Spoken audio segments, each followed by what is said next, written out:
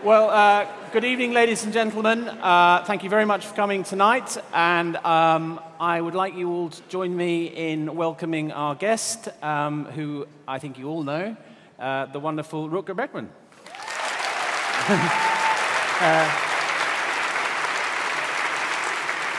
So there is so much to talk about. The first thing I want to say is that Rutger's book, which actually I've just been talking to him about, I think is kind of a manual for a new generation. If you haven't read it, buy it, get Rutger to sign it at the end. It's absolutely essential reading. Oh, there'll be a lot of books to sign. Yeah, no. It's amazing. It's a must-read. Yeah. I think the easiest thing to do, Rutger, is to start off with a little bit of, by way of preamble, a clip of you at a certain event, a certain alpine event. I think I know which clip you're in talking January, about. and maybe we can see how that goes. Let's see if here we go. You jumped. Sorry, it's the. Get this. Can we have the Davos one first?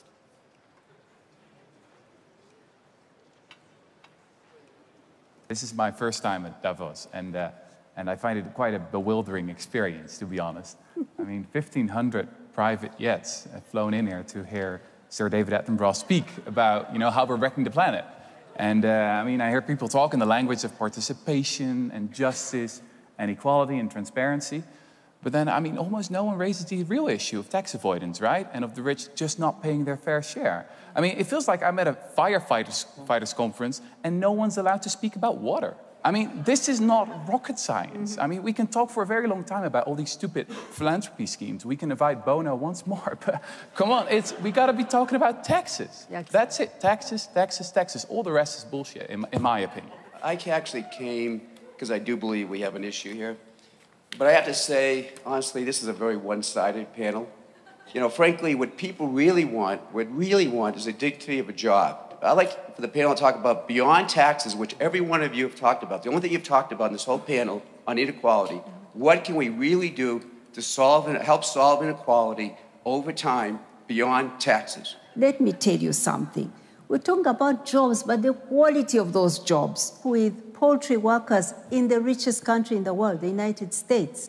Dolores, one woman we work with there, told us that she and her co-workers have to wear diapers to work because they are not allowed toilet breaks.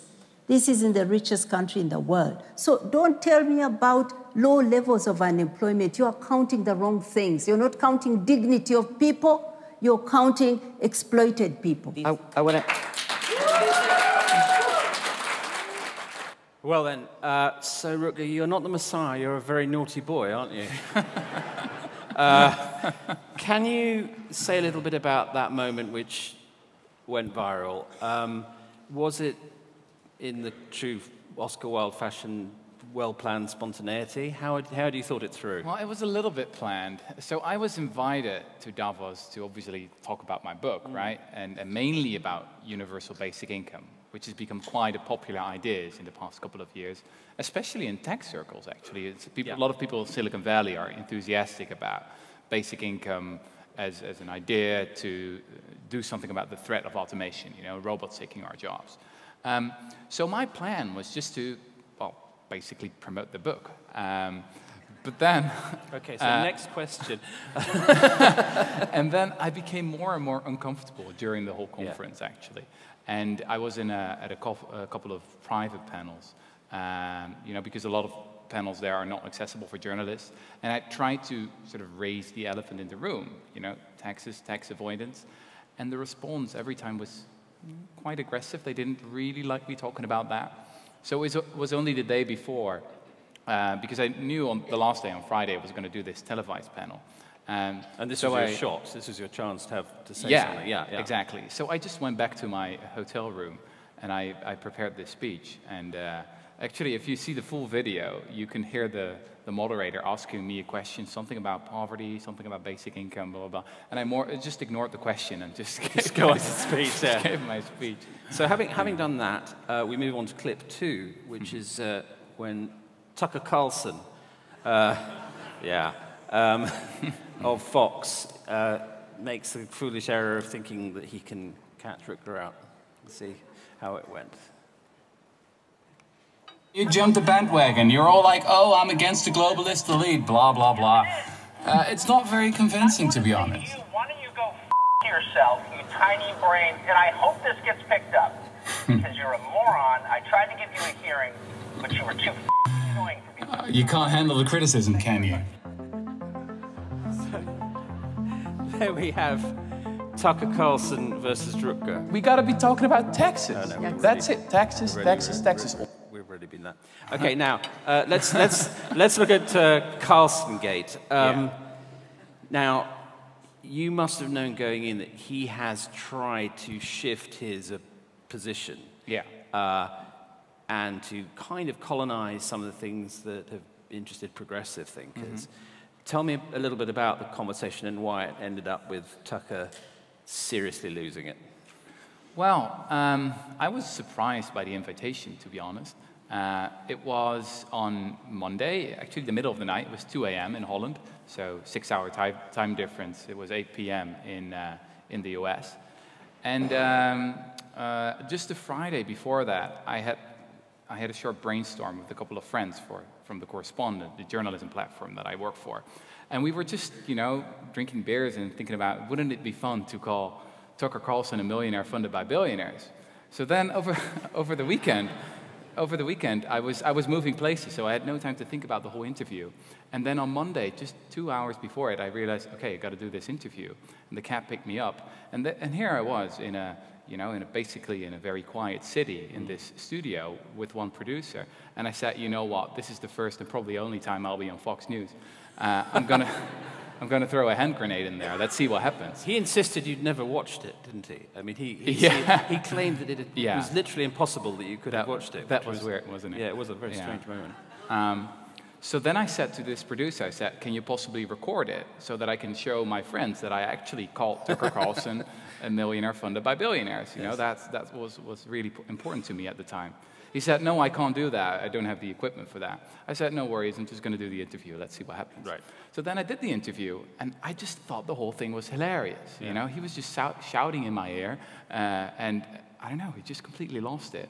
And then this producer came walking into the studio, and he's like, I recorded the whole thing. And then we started drinking beer. And that lasted for like an hour or so. I think Tucker probably had a drink too afterwards, if not before. And an hour later, I was back in the cab to my home. And that was the first time I watched the video. I was like, holy shit, this is something. Yeah. So, one thing that unites the Davos clip with the Tucker clip is that they can't handle it.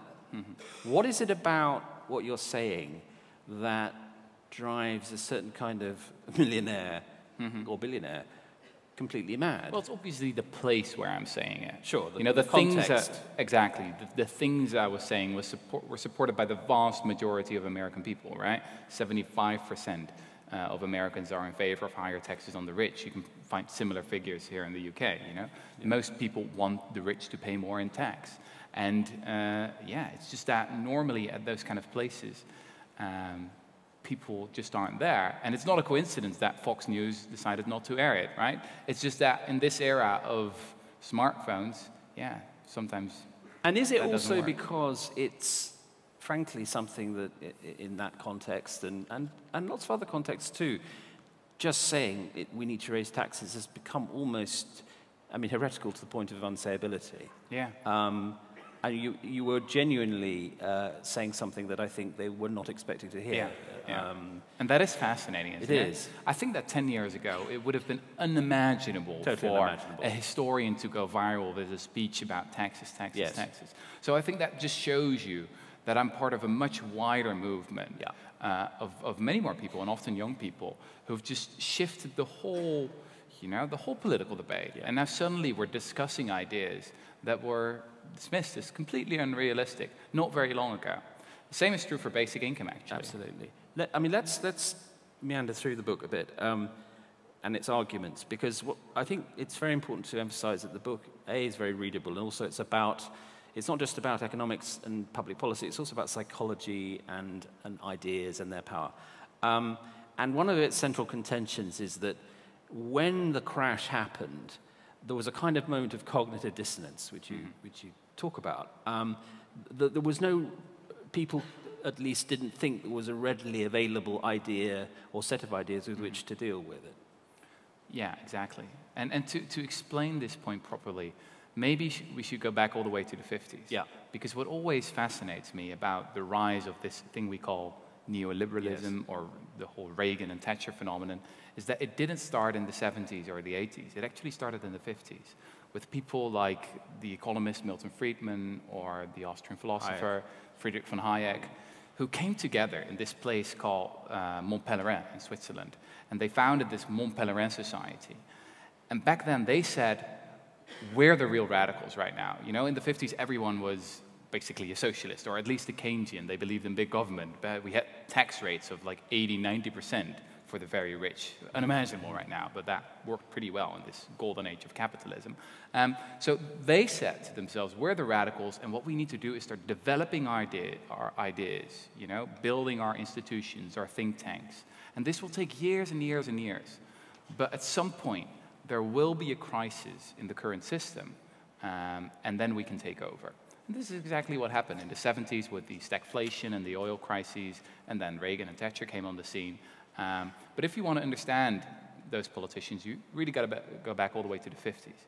Now, what I think happened in 2008 is that we had another crash, obviously, where it was a great opportunity to, you know, to inject new ideas, basically in the bloodstream of thinking, but they just weren't there.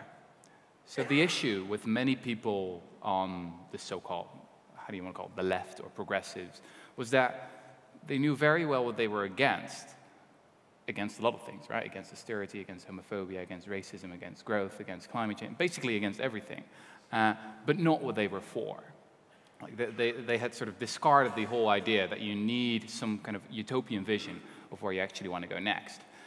So that was a problem back then. But the exciting thing, actually, in that respect, the book is already a little bit outdated, maybe, because in the past couple of years, things have changed so much. If you look at a politician like AOC now in the United States, I mean, she's the person I've always been dreaming about, the kind of politician, right? Yes, I think. So that's very exciting. Yeah. But why the lag? Because it is interesting that, you know, 2008 was such a moment, 2008, 2009, but really what it produced was a bundle of responses. Yeah. Fiscal conservatism, quantitative easing, a kind of review of the role of the state, an argument about austerity, but it didn't produce an idealism. And I just want to press you a bit further on why that should be so, because it's not as if there weren't intelligent, progressive politicians and thinkers around. What was, I mean, as you said, they were against things, but what was holding them back psychologically from articulating a vision of optimism? Yeah, I don't know. Maybe it was just that the only thing that they could come up with was, about going back of ideas to the 70s, were they 80s. still, because the left or the progressive movement parties of the 90s had been so obsessed by discipline and message discipline. I wonder whether they were still It might be a generational thing as well, right? I think so. So I was born in 1988. Yeah. Right? It was 1 year before the fall of the Berlin Wall. My generation is not traumatized by the Cold War. Yeah. When they say, ooh, that's Venezuela, that sounds like communism, Yes. we say whatever, you know? It's just, it doesn't work anymore. Yeah. You know, the defining moments for us were things like 9/11, obviously, Yes. and the financial crash. And we came of age in this era of inequality that was spiraling out of control. And it's really now that you especially see people rallying around issues like climate change, and that more and more people realize that actually, if you want to be a realist today, you need to be quite radical. It's just, if you say, oh, I'm a moderate, I'm a centrist, and I just want to tinker a bit out around the edges, that is like the most irresponsible thing when you think about an issue like climate change. And we need this massive transformation of the economy and move to zero emissions in just a couple of decades. You know, we need to do things that we haven't done ever before in peacetime. And that's the realist position, because the alternative is much worse. So I suppose the beating heart of the book is that there are many things in it, but the notion of universal basic income. And for me, one of the most interesting aspects of that was your exploration of the ancestry of this idea. Can you talk a little bit about that? Because it has some surprising advocates, doesn't it? Sure, yeah. It's actually a quite old idea. It goes back like 200 years. But maybe the most interesting moment was at the end of the 60s, when almost everyone believed that some form of basic income was going to be implemented in the United States and in Canada. And what happened back then is that there was actually this guy called Richard Nixon, of all people, the conservative president. Well-known progressive. Yeah. And he was like, you know what, if everyone loves this idea, sure, let me be the president that makes history. So he had a bill for a modest basic income that got through the House of Representatives twice. And then it hit the Senate floor. And only there was actually killed by Democrats. Not because they didn't like the idea of completely eradicating poverty. They loved the idea. But they wanted a higher basic income. Yes. So they had this idea like, oh, we just wait for a little bit and then we'll have a better basic income a couple of years later. It's an astonishing history. At the same time, what happened back then is that you had these huge experiments with basic income, where they gave thousands of families a basic income, and they had lots of researchers studying the effects. Like the Winnipeg example you gave. Yeah, that was one in Canada, but you also had 4 major basic income experiments in the US. Now, there was one experiment in Seattle where they found a lot of positive results. Healthcare costs went down, crime went down, kids did much better in school. It's really an investment that pays for itself. But then the problem was that they also discovered that the divorce rate went up by 50%. So, yeah, I guess there were a lot of women saying like, I don't want to live with that prick anymore. Bye-bye, Felicia. Yeah. So that was problematic, and many conservative people said at that point, we don't want basic income anymore. This is going to make women much too independent. And then only 10 years later, they actually found out that a statistical mistake had been made. Yes. So in reality, the divorce rate did not go up at all. Yeah. It's sometimes these bizarre coincidences that matter a lot in history. And that's what fascinates me. There's a series of objections to UBI which are worth going through, because you knock them down in the book, but I think they're worth some of them are worth mentioning tonight. The classic argument is giving a basic income, money for free, dissuades work. So let's deal with that one first. Well, the first thing I should say about this is that is an empirical statement, so let's see what the evidence says, right? You can just do experiments, and there have been lots of experiments since the 70s where they have actually given people free money, sometimes quite a lot of it, and just to see what happens. And every single time they found that the work disincentive effects are very, very limited. Sometimes they're just not there, sometimes they're very small, and they're compensated by people doing other useful stuff, right? More volunteers work, caring for the kids, caring for the elderly. So that's a good thing. The more fundamental thing that I could say here is that actually basic income helps us to completely rethink what work actually is. Because we have such a simplistic or old-fashioned definition of work, right? We say work is this thing you do for an employer, and they pay you a wage, and you pay taxes over that, and that's it. Actually, there's a lot of paid work that is not very useful. And this is what you call bullshit jobs. Yeah, that's David Graeber, an American anthropologist. Yes, it's an academic term now, yeah. So it's not my invention. It's not rude. Yeah. Some people call it socially useless jobs. Yeah, I think bullshit jobs gets there. Okay, bullshit jobs. So a couple of months ago, there was some research being published by 2 Dutch economists. And what they did is they looked at a huge data set where people from more than, I think, 30 countries were being asked this question. Do you think your job adds anything of value to society? Are you productive in any meaningful way?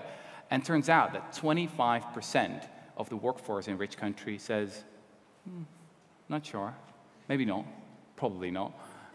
25%. So just think about how radical, how bizarre that is. That's like 5 times the unemployment rate. And I'm not talking about teachers or nurses or care workers here. I'm talking about bankers and corporate lawyers and accountants, people with great salaries who went to Oxford and Cambridge, and we spend a lot of money educating them, and they're often very talented and smart as well. And then they go on and do these jobs that are completely useless.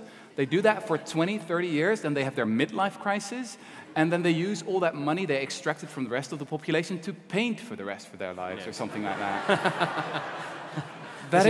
This is getting dangerously like a scene from Fight Club. But to bring it back to policy wonkery, again, one of the objections is how does this relate to the pre-existent and often invariably hugely complicated benefit system in a society? I mean, you know, if you were to introduce a basic income in Britain, how would it replace the benefit system? Would it be supplementary to it? How would it work? It's important to emphasize here that there are many versions of basic income out there. So there are some really bad or even horrible versions of basic income that are being advocated. So there are some, for example, American libertarians who say, let's just abolish the whole welfare state and just give people one small cash grant. I'm not in favor of that. In fact, I think that would be disastrous. A basic income would really be a supplement to the great achievements of the 20th century, right? Universal healthcare, quality public education, and then a universal basic income or a guaranteed basic income. That's really the way I think about it. Now, how do you finance it? There are obviously 1,000 ways to finance it, and I'd like to finance it in a way that it will reduce inequality. Also important to emphasize here, there are ways that you could finance a basic income that it will actually increase inequality, right? So the devil is in the details here. Okay, well, which leads us to, I think, what lies at its core, which is an assumption about human nature. Because the traditional assumptions that underpin a lot of these debates is that, you know, if you give people money for free, they will just do nothing. It's a core argument of your book, this is not so. And it's not just an assertion, you back it up. I mean, tell us about what your research has showed about how people behave when you give them free money. Well, this is the fascinating thing I've experienced so many times, is that you ask people, what would you do with a basic income? And most people say, you know, I've got dreams, I've got ambitions, don't worry about me, you know, I've got wonderful plans. And then you ask them, what will other people do with a basic income? And they're like, oh, other people. Well, they'll probably waste it and spend it on drugs or alcohol. You know, that's human nature, you know, that's sort of how it works. Conjugate the verb, I build, you do drugs. He ends up in prison, Yeah, I guess this is what my next book is about, because it's such a deep and fundamental thing that we get wrong all the time, is that we assume that most people are selfish. Well, in fact, not. Most people want to cooperate with other people and want to contribute something to society. And that's what you find time and time again if you look at the evidence. The thing is, we're just basically being brainwashed by this product that we call the news, right? And the news is all about exceptions, about things that go wrong, about crises, about terrorism. So if you watch a lot of the news, at the end of the day, you know exactly how the world does not work. And you have a completely misguided view of human nature. Now, even more radical, and a part of the book I personally found attractive, was the arguments for open borders. But this is so spectacularly counterintuitive at the moment. I think I'm right that the book first came out in Dutch in 2014, is that correct? Yeah. Since then, there's been a huge surge in right-wing populism, Trump's election, Brexit, building the notion of walls, identitarianism throughout Europe, and nativism.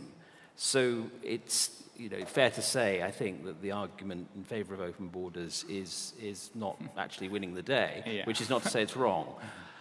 And it's what I really wanted to ask you is, starting from where we are, rather than from in a kind of intellectual laboratory, how do you get to the point where, I mean, you deal with a lot of the myths about immigration, but they are very entrenched.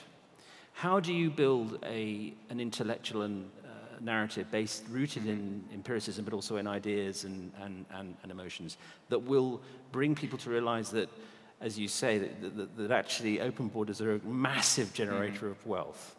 Well, I really think we need the historical perspective here. So my view as a historian is that history is the most subversive of all the sciences. The main message of history is things can be different.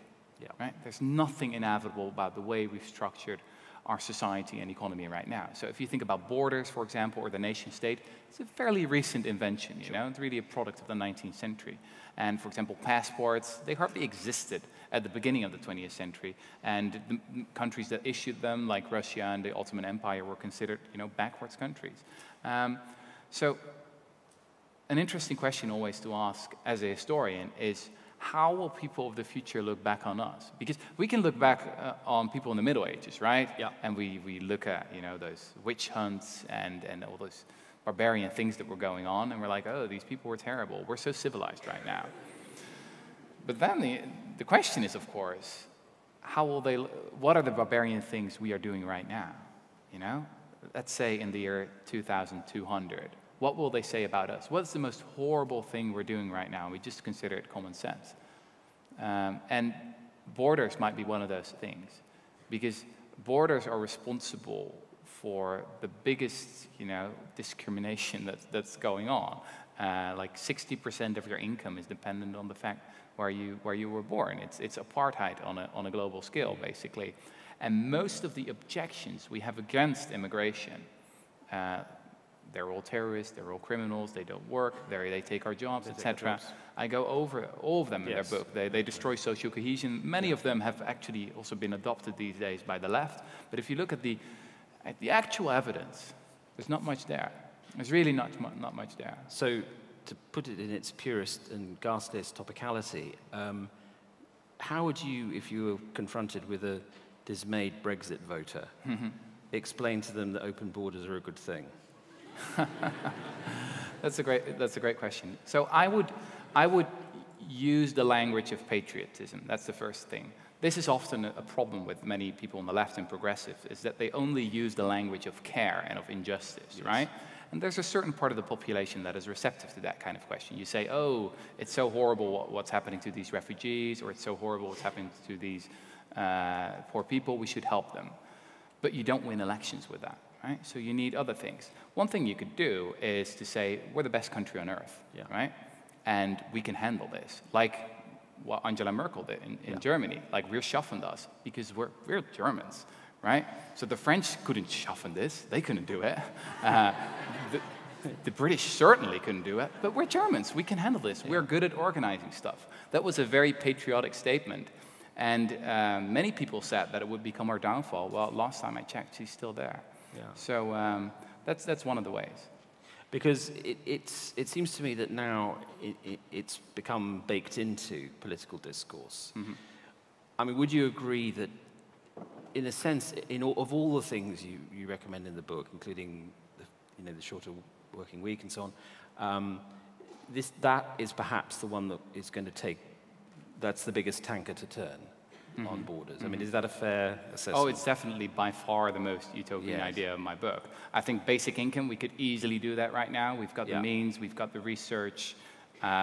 It's not economics that's holding us back. It's not technology that's holding us back. It's really ideology, an outdated, out of fashion definition of what work is. But with open borders, it's obviously different. But I am trying to change the conversation there. And I'm trying to use history in a way to open people's eyes and just to show that nothing about this is inevitable. And we could have a very different conversation around this. To return to the Davos intervention, as it will one day be called, I'm sure, in a film starring a Hollywood star, the whole question of taxes is fascinating because, as we said at the start, I mean, for 20, 30 years, the assumption of the Laffer curve that reaches a point where the more you raise taxes, the less revenue you get, has been absolutely sacrosanct. First of all, do you take issue with the Laffer curve? And secondly, if you do, what sort of taxes do you envisage raising? Because there's an assumption in British politics, at least, that although you could probably squeeze some more out of income tax from the wealthier, that it's high time we started to tax wealth, particularly as we are an aging society and so on. Well, the standard argument of course, and this argument was always made by Thatcher, is that if you have higher taxes, the rich will work less, they'll produce less wealth, and we'll all be poorer in the end.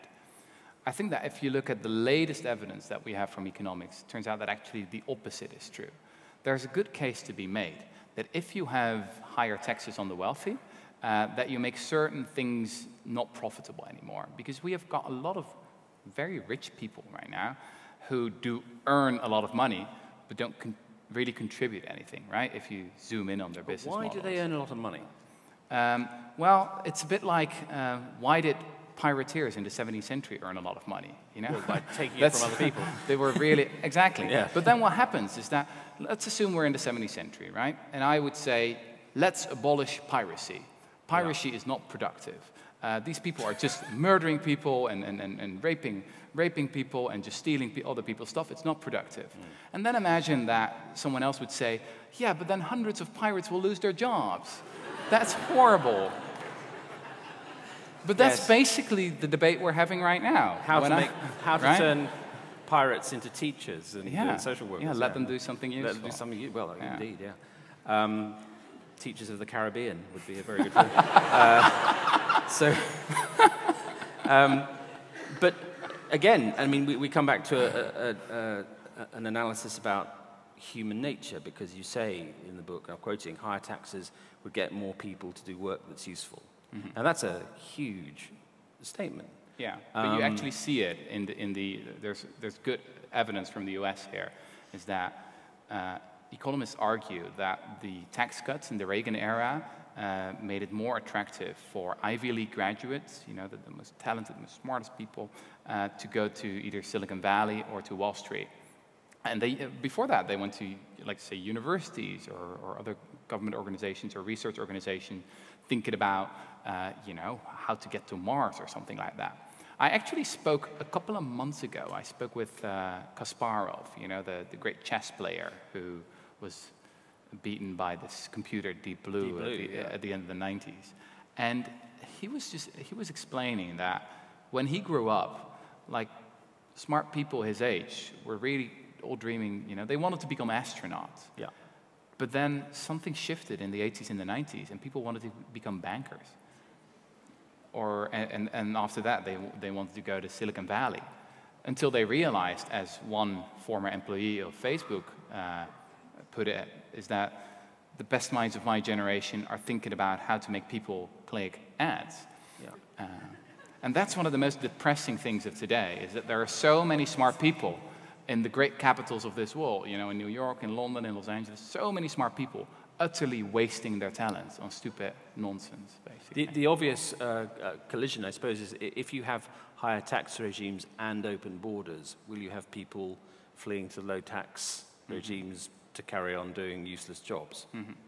Well, here the question is obviously how all of these ideas would work together, right? I think that the purpose of utopian thinking is not to sketch some kind of blueprint. It's not what I'm trying to do in this book. Like, here's this perfect world where you have open borders, a guaranteed basic income, and I thought everything through. Sure. Obviously not. The purpose of utopias or utopian thinking is to ask the right questions, right? And to make us envision a society that might be radically better. But then, just experiment along the way. Just one small step after one small step. So I'm obviously not arguing we should abolish all borders overnight, but just thinking about borders in that way, you know, are they not one of the most unjust things we have right now? Just helps open up conversation, I think, and helps open up your mind. Which I think leads to a very interesting kind of governing theme in the book, which is that one of the big questions that emerged from 2016 was, why was it that the Brexiteers and Trump were able to mobilize an emotional narrative, and the Remainers and Hillary Clinton's campaign were so conspicuously not able to? And I think that progressives have wrestled, particularly progressives who are very, very wedded to evidence-based, very dry approaches. And you say quite openly in the book that, you know, a lot of what they say is dull, and also that they play underdog too often, which is a slightly different point. So here we are in 2019, and you've already alluded to what's going on in America. What's the future narrative? Taking your kind of utopian charge, you know, what should be the next steps in this? Well, it seems to me that the issue with Hillary Clinton was that it almost seemed like her slogan was, "No, we can't." Right? That's not going to happen. Yeah. That's too expensive. I looked at it. Believe me, it's not going to work. Yeah. you don't really win elections with that, right? One other frustrating thing was that just after the elections, she did an interview where she said that actually her campaign had considered an idea called Alaska for America. Turns out that Alaska has this basic income already since the early 70s. It was instituted by a Republican governor called Jay Hammond. And his idea was, you know, we've got all this oil in the ground here. That's everyone's property. So we're just going to sell that oil, and then everyone receives a dividend each year, which is around $2,000 per individual. Adds up to, you know, can add up to $8,000 for a family of four. It's quite substantial. It's one of the reasons why Alaska has the lowest inequality in all of the states in America. So Hillary Clinton's idea was, or her campaign's idea was, this is the perfect marriage between conservative and progressive thinking, right? Alaska for America. I thought it was wonderful. Yeah. But then she told that 3 months after she lost the election. So you can imagine that was quite a frustrating moment for me. Not great synchronization. Yeah. It's interesting, if you look at the Trump State of the Union speech, there were two things that were striking. One was that there was this sort of extraordinary presence of white-clad, newly elected female representatives, the AOC being the most obvious, very joyous moment. But also that Trump said, America will never be socialist, which suggests to me that he thinks that this is now a serious issue. Yeah. I mean, what's your interpretation of the American landscape post-midterms?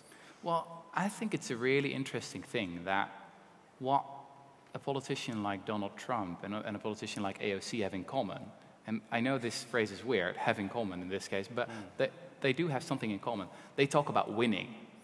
So Donald Trump talks about winning all the time, right? We're going to win, win, win. America has been losing for a long time. We're going to win again.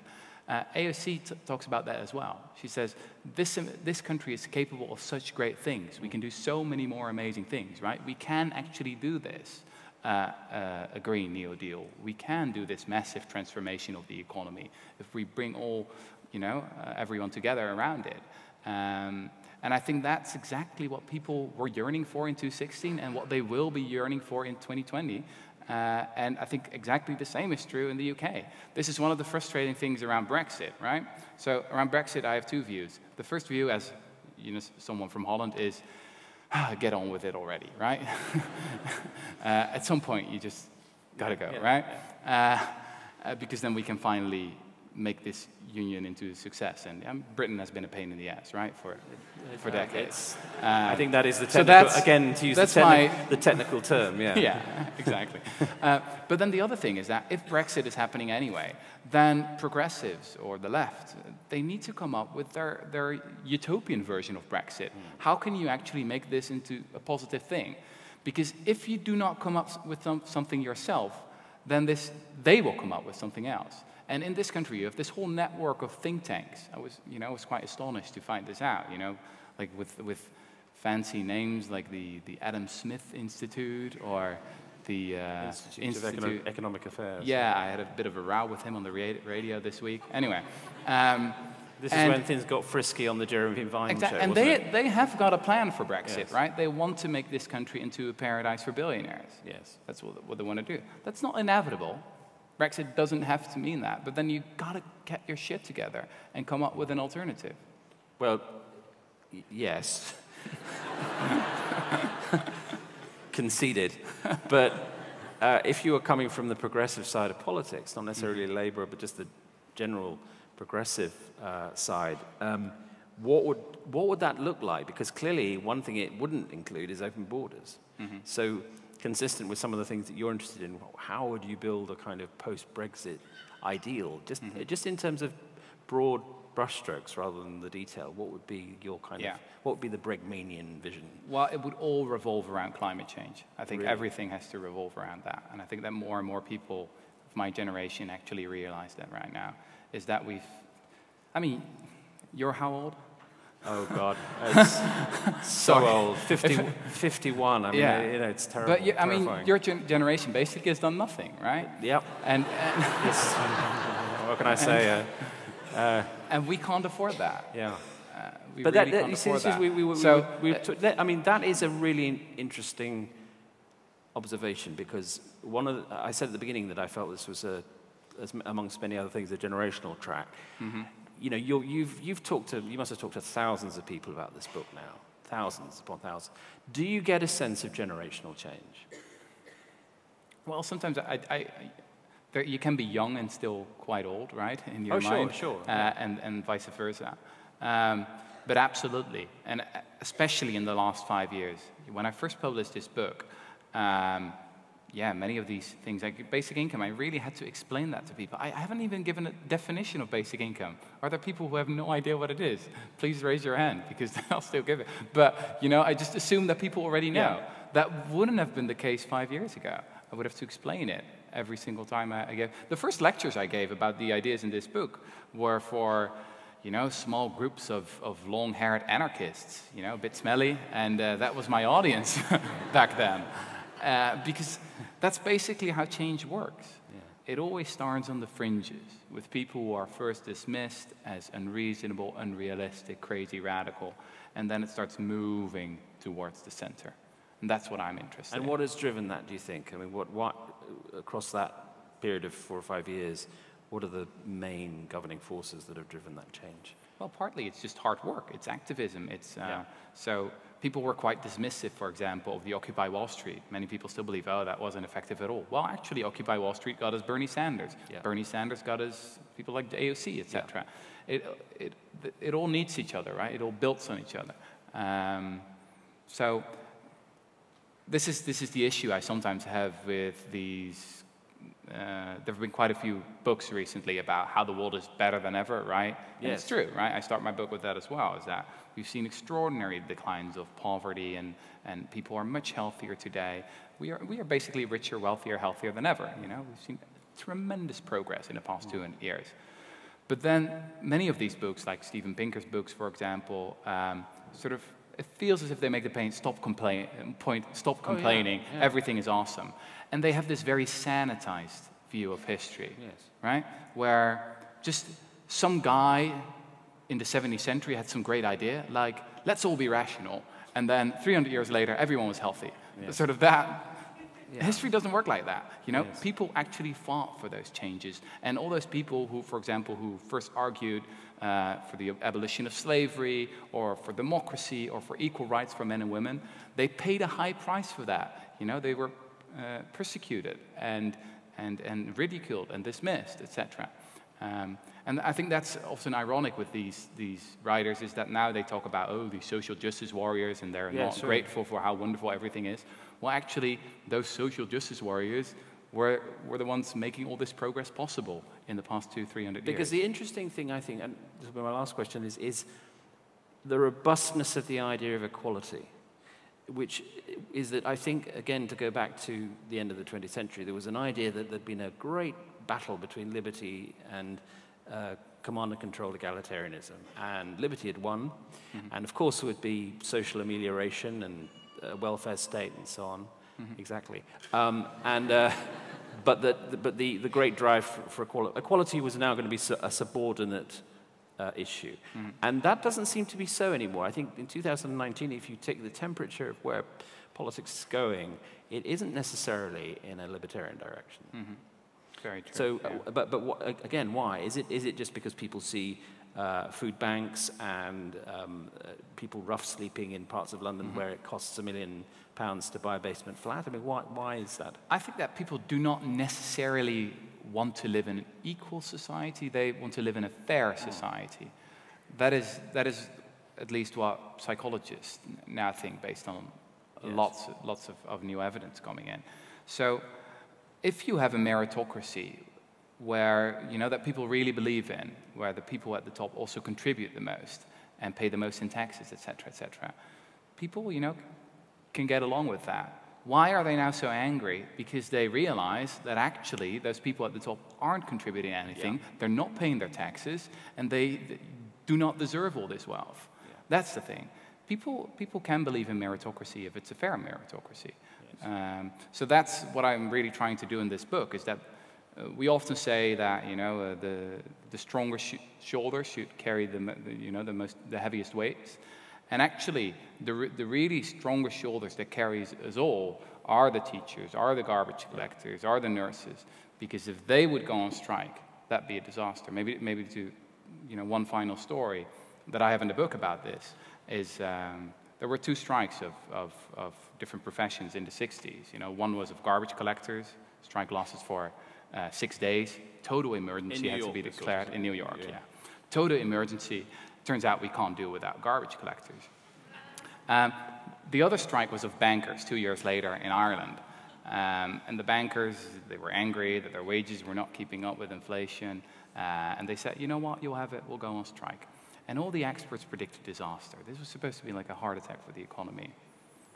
Strike started, nothing much happened. You know, it was like, and lasted for 6 months. And pubs turned out to be very important. Yeah, this is the hilarious part, is that actually, so the strike lasted for 6 months, the economy just kept growing. After 6 months, the bankers came back and said, all right, we'll get back to work. So, and what the Irish did is really interesting. What they did is they sort of built their own money system. So they started writing checks to each other, IOUs, on the backs of cigar boxes and on toilet paper. And there were 15,000 pubs back then in Ireland, and sort of the pub owners became the new bankers. There's one historian who later wrote that if you sell liquids to other people, you probably also know something about the liquidity of your clients.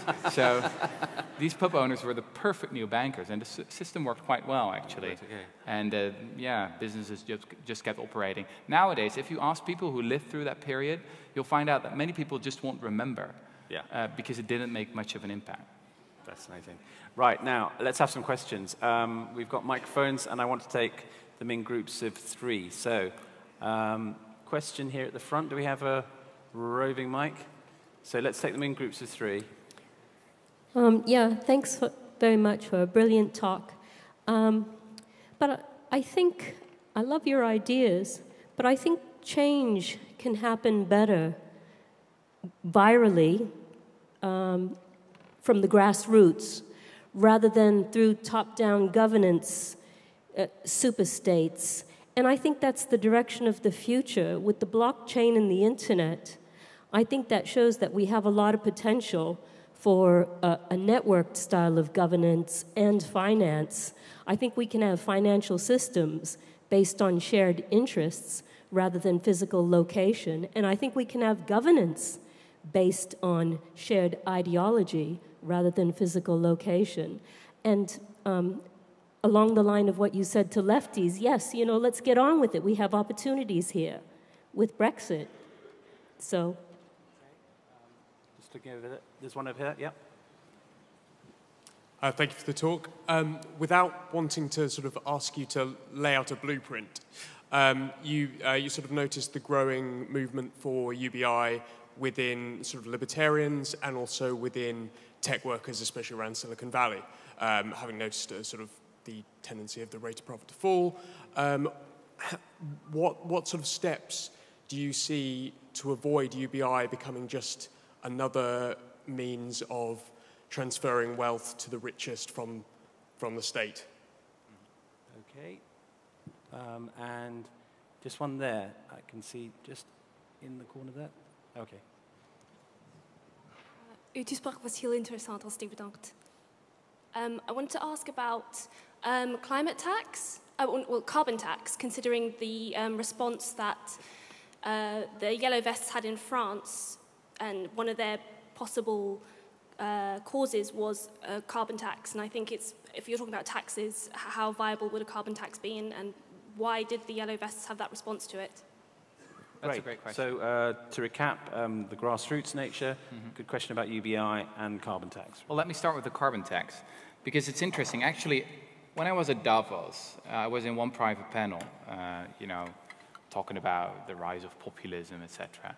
And there was one French CEO who stood up and said, what people don't get is that if you really want to understand the Yellow Vest movement, you have to understand that Macron abolished the wealth tax in France. And people never really forgave him for that. And then after that, you had this fuel tax. And it was like, but who's paying for this transition, right? Sure, we're all in favor of a more sustainable economy, but who's actually paying for this? One of the most promising ideas out there that actually has bipartisan support is the idea of implementing a carbon tax and then just giving back that money directly to the population, right, in the form of a dividend. It's a bit similar to what they have in Alaska, obviously, with this oil money, but then you would use a carbon tax for that. There are a lot of people from both the left and the right in favor of something like that. I think that's really important when you talk about this huge transition that we need to have. People got to have the feeling that everyone's contributing, right? The question about how do we make sure that we aim for a version of basic income that would actually improve life for the vast majority of people? Well, here my answer is very simple. Make sure that you take the idea for yourself. I've read quite a lot of pieces of authors who say, oh, basic income is a horrible story, it's a neoliberal Trojan horse. Look, I heard Mark Zuckerberg say that he's in favor of basic income, and Elon Musk is as well, so it must be a horrible idea. I don't know, that's such lazy thinking, isn't it? As I said, there are horrible versions, bad versions of basic income out there that only puts more pressure on us to properly define what we're talking about and come up with the versions that do make a difference for the vast majority of people. And then final question about grassroots. Actually, I think that's what we've seen happening in the past couple of years, right? So, I mean, you're not a centralist, are you? Really? I mean, the book is not a kind of plea for the massive Gosplan. No. But what I do think is that at some point you got to break out of your bubble, right? So it's not enough just to talk to. I actually got a lot of pushback initially from people who said, "Oh, Rutger's going to Davos. He's gonna have drinking champagne with the billionaires. He's been bought by the billionaire class." There were quite a few angry emails about that. Right. Same with Fox News. Oh, he went on Fox News. But that's the thing. I think you, at some point, you need to break out of your bubble and try to build something that is bigger. Great. Let's have some more questions. Yes, lady at the front here. Can we bring in a microphone for her? Just coming. All right, thank you so much. And questions at the back as well, I can see. Right at the back there afterwards, please. Yes, please, go ahead. When you talk about taxes and open borders, isn't part of the problem that the world is now so global that it's not just individual rich people that aren't paying taxes, it's these global companies who use the facilities, like in this country, say Amazon and all these people, they use all our facilities and don't put back into it. So I'm not sure that it's just about taxing individuals. It seems to me it's more about taxing companies, and we don't seem to have got the sense of that, certainly in this country at the moment. Thank you. Right at the back. Hey. So you gave the example of Richard Nixon and how his kind of surprising support for universal basic income. Right at the back. Me. Okay, hello. yeah, I see you. Hey.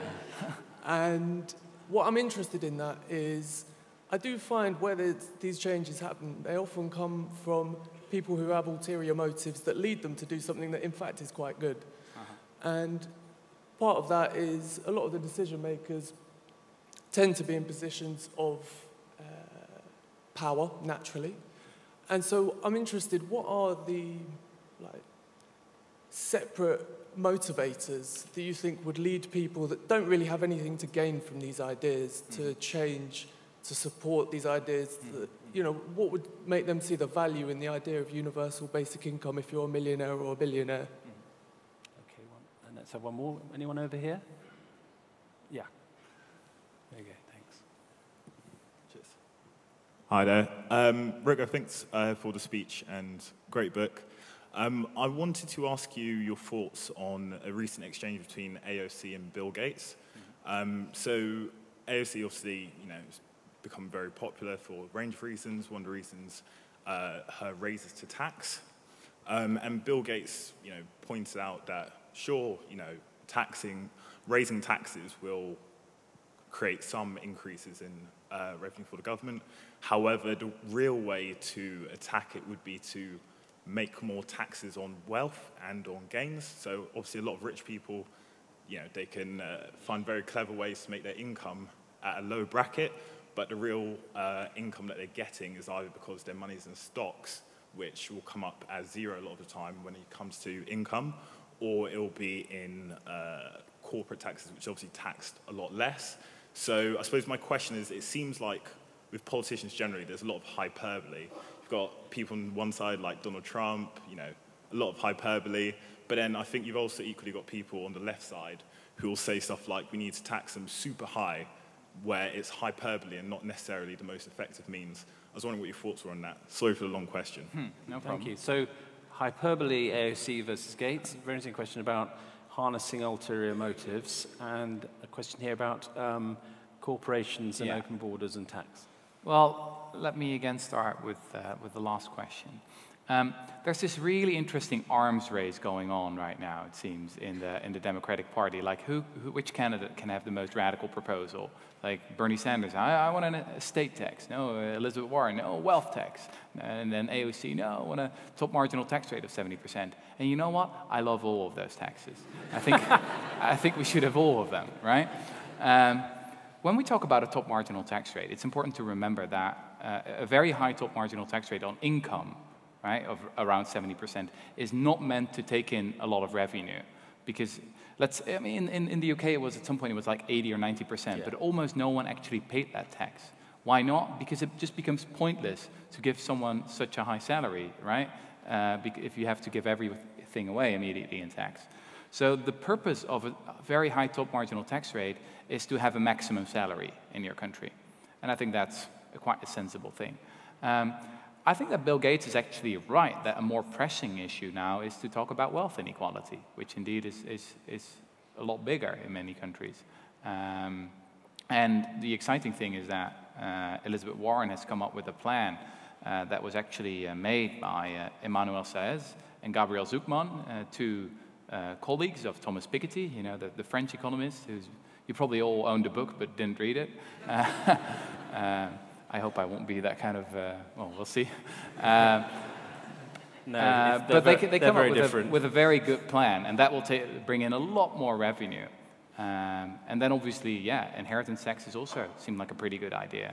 My favorite version would be an inheritance tax where you can just inherit, say, £1,000 over your lifetime, tax-free, and if you have 7 or 8 small inheritances, that can be 10,000 a piece or something, you don't pay any taxes over that. But then once you get above that threshold, you start paying tax over it. What the great thing about a system like that, what it would mean is that people would have an incentive when they die to spread their wealth, right? They'll not only give it to their lazy son or something like that. That's what we really should call it. We should call an inheritance tax on laziness. And then they would also give it to another friend and that person they met that was so nice, etc. So you have an incentive to spread it around. I love all of these taxes, to be honest. And also the interesting question about how you can harness ulterior motives to socially desirable ends. Yeah. So there's one book that I really, really love and would recommend to anyone. It's a book by Rebecca Solnit. It's called Hope in the Dark. And she wrote it during the Bush years, actually, when the country had just started a war with Iraq. And there's one line in the book that I'll never forget. It's maybe I don't get it exactly right, but at some point she says, there's a certain kind of activism that cares more about being right than about actually achieving results. And throughout my very short career so far, I've always tried not to be that kind of activist. I really care about also achieving results and not just only staying in my bubble.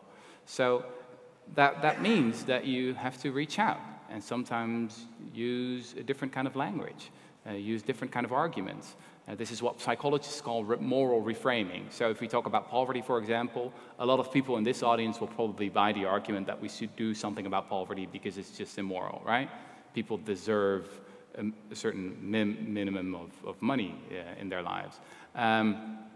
But then you could also make a very different argument. You could say, well, actually, if you don't have a heart, you still have a wallet, right? And there's a lot of evidence that shows that if you eradicate poverty, you actually spend a lot less on healthcare, on policing services, on judicial service. You'll save money in the long run. It's good for you, even if you're very rich. So that's what I'm interested in defending these sort of progressive ideas in many different ways.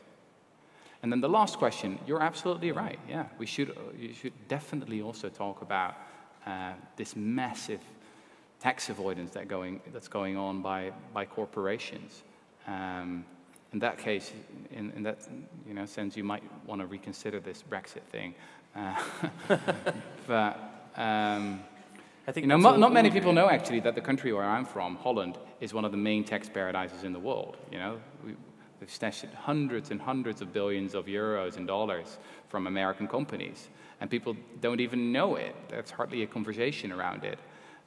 So I guess that's where it needs to start, is that we actually start having this conversation. Because is it easy to demolish tax paradises? Yes, it's very easy.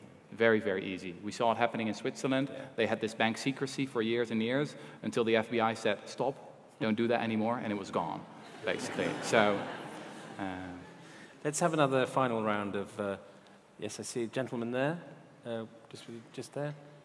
Yep. No, yeah, just, that's it. Hi, thanks for everything tonight. I was just wondering, so you've said that you kind of represent a movement. What would your advice be to everyone here on how to kind of take your ideas forward and to actually kind of enact them in the world? Mm-hmm. Can I answer that one immediately? Yeah, go for it, yeah. Okay, so the first thing is, if you're a moderate, stop that. So,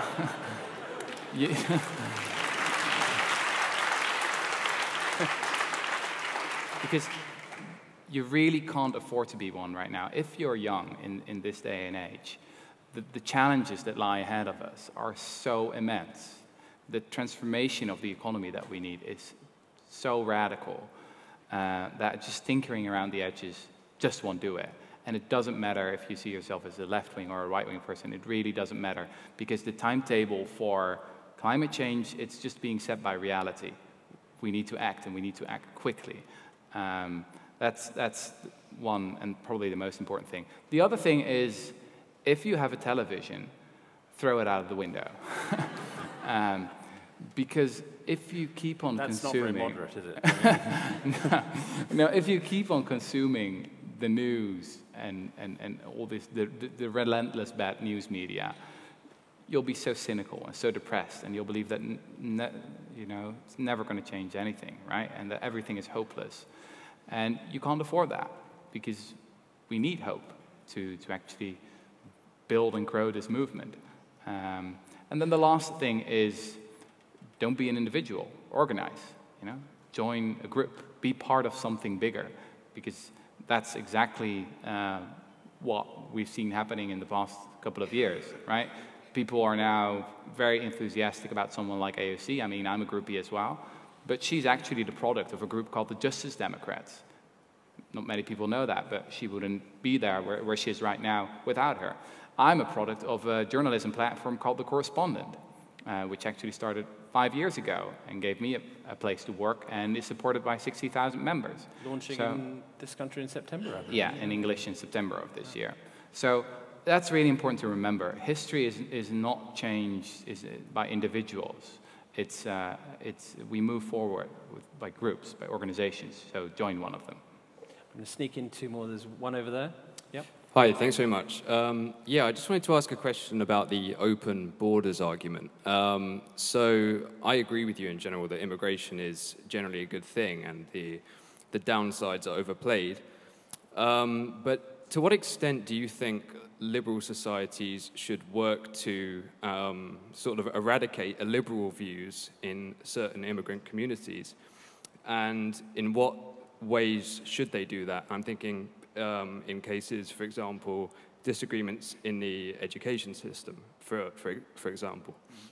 So, yeah, basically, I wanted to your opinions on that and what your perspectives are in how to deal with illiberal immigrants, for example. Okay, and just here in the third row, if you could just bring around. Thank you very much. Thanks for waiting.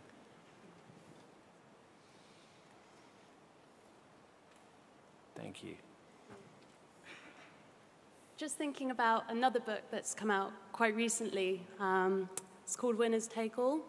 The author actually talks about foxes at one point and how there's only one thing better than being a fox, and that's being a fox that's responsible for looking after all the hens.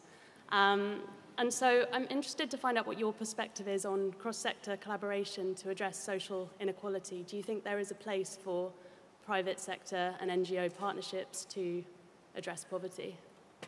Okay, so cross-sector collaboration and the whole question of illiberalism and egalitarianism. Small questions. Yeah. Oh, no just problem. if you could dash them off. Easy. So I think the issue, and Anand, who wrote the book, Winner Takes All, I think he rightly points out that often these philanthropy schemes are being used as sort of corporate branding, right? To sort of pretend we're doing something about the world, while our actual business model is basically to destroy the world, or pollute the world, or extract wealth, right? So, yeah, in that case, I'm very skeptical of all these private initiatives. Maybe just change your business model first, and then start talking about philanthropy. Apart from that, I have nothing against any kind of private initiative or philanthropy. I think that's all wonderful and great. And lots of different organizations all have a role to play. But this is, I think, one of the reasons why the Davos thing became such a big thing, right? Because people just can't stand the hypocrisy of billionaires who are talking about their wonderful philanthropy schemes, while at the same time, people know what's going on. The massive tax avoidance, the exploitation of workers, not paying them a living wage, et cetera, et cetera. And then there was a question about inequality and illiberalism as well, which was... Yeah. So there's a very old theory that I've delved into a couple of months ago in psychology, which is called contact theory. Now, the idea is very simple, is that people tend to be distrustful of other people that they haven't met yet. But once you actually meet people, in most cases, they're pretty nice, right? Yep. So there's a huge body of evidence. Actually, a couple of years ago, there was what they call a meta-analysis of more than 500 studies. Turns out this is actually one of the most robust theories that we have in psychology.